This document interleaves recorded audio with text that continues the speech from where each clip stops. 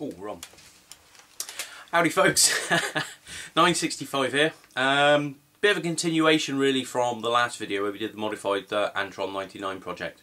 I had a couple of messages sent through which said you could do with some really heavy duty guy wire stakes for that antenna. And funny enough, that was always on the cards to make. That was the follow-on project from it. So today's video, back in the workshop, because I've had the request, so we're back in the workshop. People want to see it, so we're here. And we're making some heavy duty antenna guy wire stakes. And they look like that. So what that is 5mm thick, 1 inch by 1 inch angle iron. It's stainless steel, because that's what I could get hold of, that's what I come across, which is good because it's got some anti-corrosive properties, which means it doesn't really need a coat of paint, which is great. I don't know what specification of stainless it is. Some stainless does go rusty, so if it does, I'll slop it in the paint pot and no problems at all. So that's what it is. That's the stake. I've cut a pointed end on it. Obviously it comes in lengths that look like that, and I've just cut a pointed end on one end. And then on the other end I've put a top cap which has got a hole in it to take the carabiners for the guy wire attaching onto them, if you get what I mean.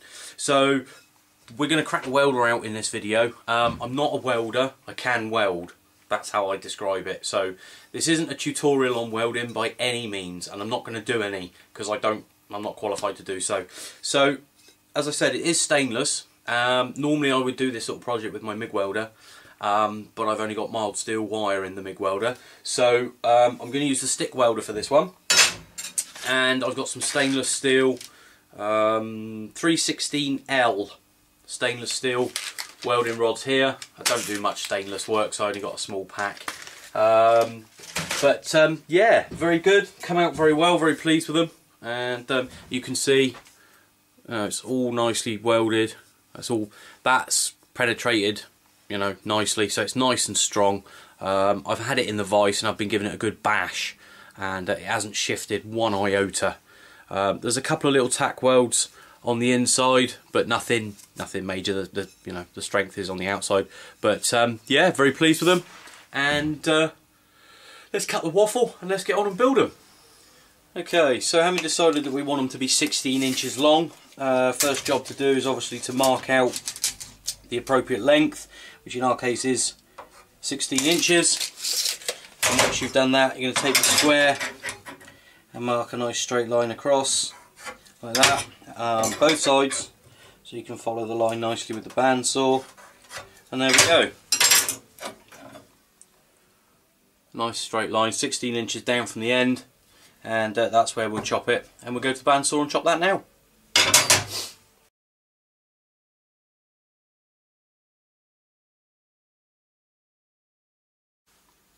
Okay, so once you've got your pieces of material, whatever you're using, you need to mark on how you want the spike or the taper to be, which is going to allow you to push it into the ground easier.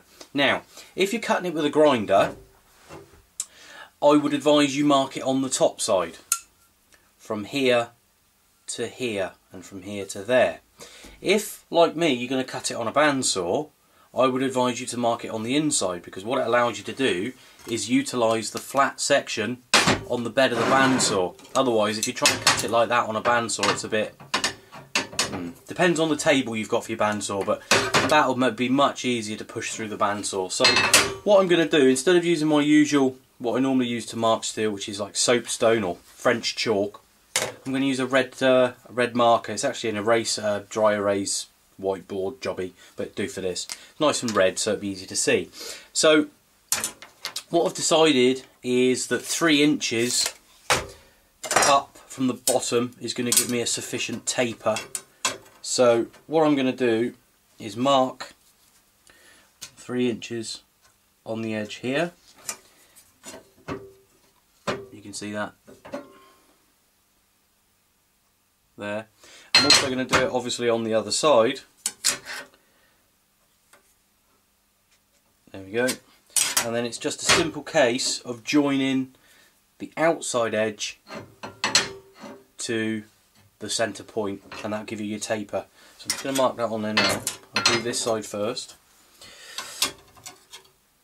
You want to try and use a thin marker if you can, because otherwise a fat boy will, it might cause you to not get into the gap, which this is causing me here. As I say, I'm only doing this so you can see it on the camera. So, there's the first line drawn. Okay. I'll have a go at doing this one back to front so you can see a bit better. So we're going to mark that in line. We'll get the marker pen in there. Oops, wobbly. There we go. Trying to do things back to front and upside down for the camera. Does put a lot of time onto projects when you have to film it, but I don't mind, so just be aware, you know, does it does add extra time. So there, that, if you can imagine that that is going to be the spike, and that's going to allow you to push it into the ground a lot easier. So I'm just going to go ahead and cut that on the bandsaw, and I should be back. Right, there's the first side cut. I haven't been filming it all because I don't think you probably want to see all of me chopping through metal. So what I'll do the next one, and I'll speed it up a little bit for you.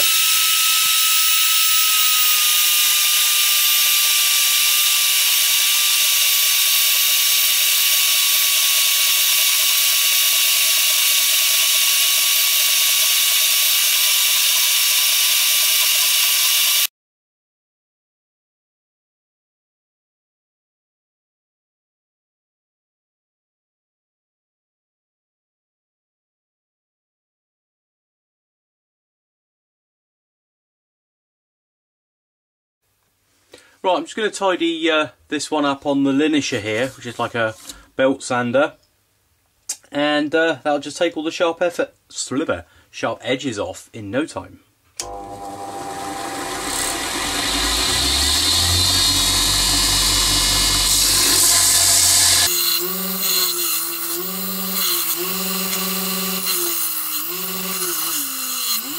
Lovely jubbly. We've got to that stage. Got 3 ground spikes now. What I did, as you saw on the linisher, is I've taken the sharp edges off so that's nice and smooth.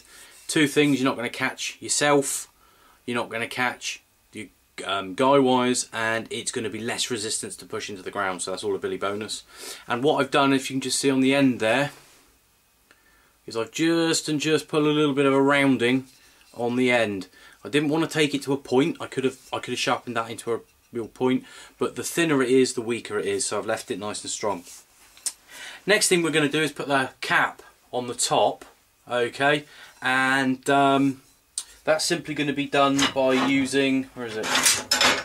I've got a piece of 1-inch flat bar here, and if I show you, we're simply going to just cap off the top like that. Okay, and then in this corner we're going to drill the hole for carabiner. So I'm going to measure the carabiner, get the proper drill bit, and we'll be ready to measure, mark and drill. Catch you in a bit. Okay, so all I'm doing here is I'm just getting a good idea of the top of the stake in relation to the top cap that's going to go on there, because what I'm going to do is I'm actually going to drill the holes in the flat bar before I cut them off, because it's much easier to hold a big piece than a tiny little 1-inch square and try and put a hole through. So what I'm going to do now is grab my centre dot and work out, that's roughly going to be, so basically it's going to be there. Okay, so got the centre dot, and we're going to put a centre dot in the steel. You have to excuse the noise and the camera may jump. And that, for those of you that don't know about drilling metal, that will stop the smaller drill bit from scooting around on the top before you go through it with the big one.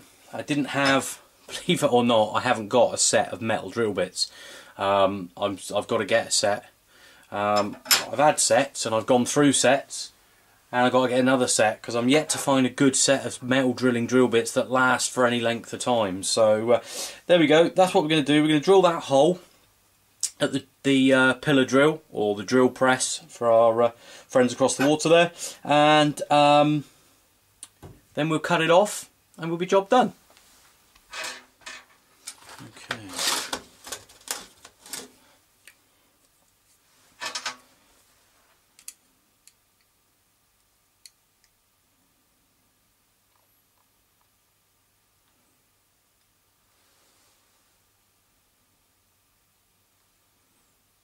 So you can see there, just by using a vernier caliper, you can get the exact dimensions, and this one is a shade under 8mm. So if I go with an 8.5mm hole, that'll give me plenty of clearance without having to faff around working that through the hole. Right, on we go. Okay, so we're all set up to drill the pilot, if you like, the pilot hole, and we're going to kick that off.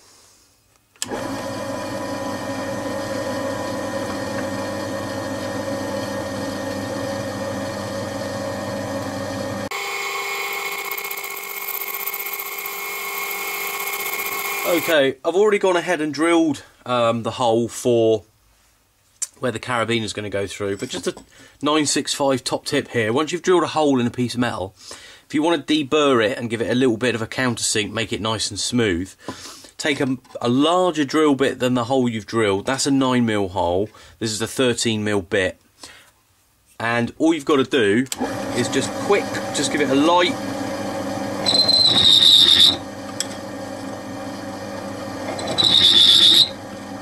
Just like that. And then you can see, hopefully, you've got a nice, smooth, ever such a slight countersink on there, but nothing crazy. And yeah, all nice and smooth. Well, there you go. Right.